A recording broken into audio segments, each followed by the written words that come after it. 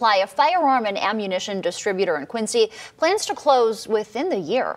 Kent Williams, president of the company, says the decision was made on Tuesday. The company sells directly to suppliers such as Game Masters and Quincy Farm and Home Supply. Williams says one of the contributing factors to the decision is the advantage to competing online retailers not paying sales tax. People are selling stuff across state lines through internet commerce and not collecting sales tax. It's increasing that they are, but still primarily it's not. And that's affected both us and the retailers, you know, whether if it's a small item. He says in order to stay viable, they would have to sell directly to consumers, so they decided to close up the business on their own terms.